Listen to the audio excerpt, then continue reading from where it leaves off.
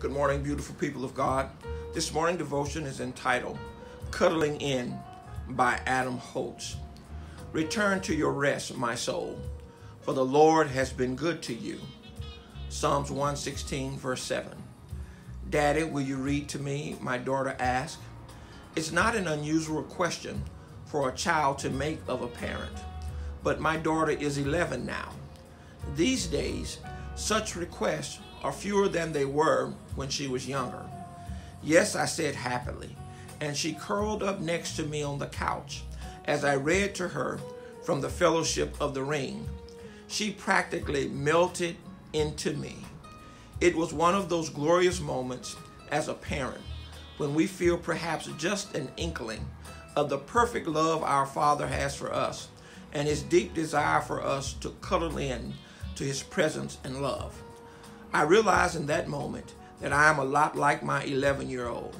Much of the time, I'm focused on being independent. It's so easy to lose touch with God's love for us, a tender and protective love that the psalmist described as gracious and righteous, full of compassion. It's a love where, like my daughter, I can curl up in God's lap, at home in God's delight for me. The psalmist suggests that we might need to regularly remind ourselves of God's good love and then curl into God's waiting arms, returning to rest, my soul, for the Lord has been good to you. And indeed, God has.